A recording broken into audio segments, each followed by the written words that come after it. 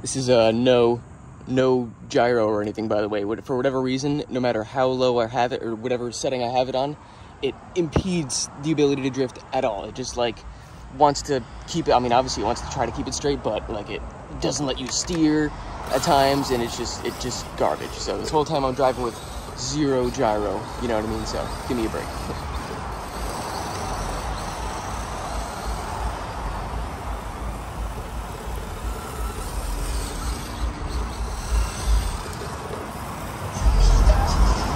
God damn, son.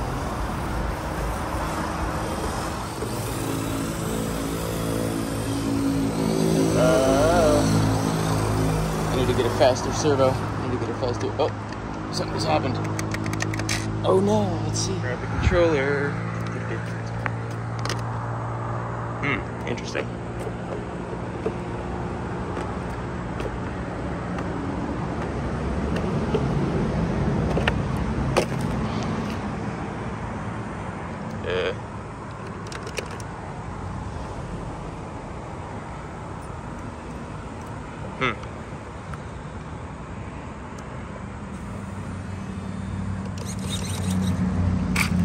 Alrighty then.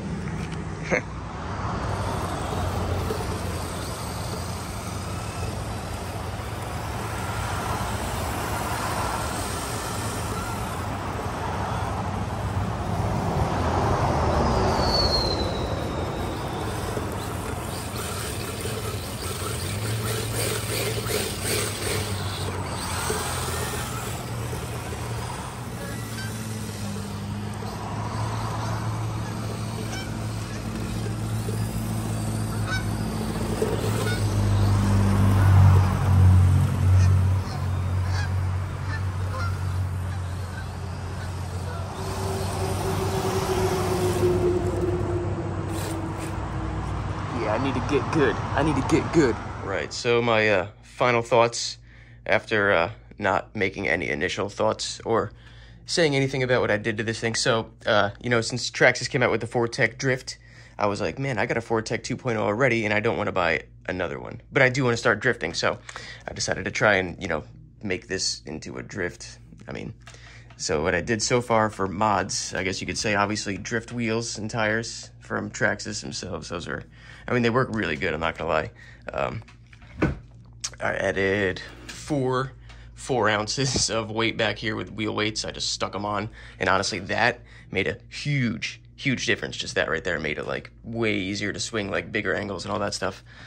Steering the what do you call these knuckles from Traxxas are like blocked off on these two, you know, inside holes or whatever. So I kind of poked something through there. I got it like real hot, a little pick tool, and poked it through there, and then just kind of screwed them in so that it gives you a tiny bit more steering angle. It worked. I mean, it worked pretty well. You know, it worked pretty well, I think. Oh, then obviously this is some, what the hell is that? VRC Racing, Hobby Power VRC Racing. It's I think it handles up to 3S, but I'm only running it on 2 right now, 2S. And it works all right. That was like an Amazon special, I'm pretty sure. You know, it's pretty smooth. I'm not gonna lie, it's pretty smooth.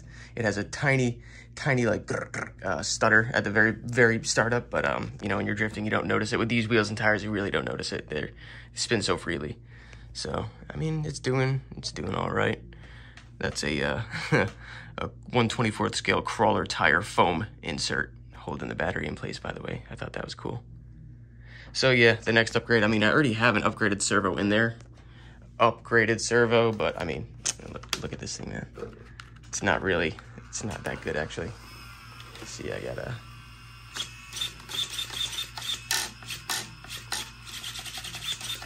It's like, it can barely kind of keep up, and I feel like in the moment kind of thing, like when I'm out using it, it just doesn't feel like it's quick enough. Like I want it to be a little snappier.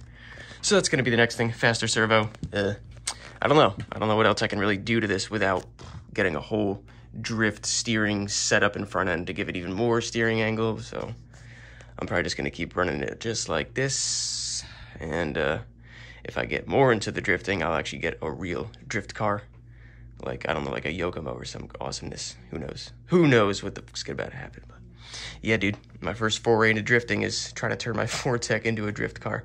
All-wheel drive drifting is kind of sick. I mean, it's not really drifting, I guess. It's more like power sliding. I'm rambling. But yep, thanks for watching, if you did.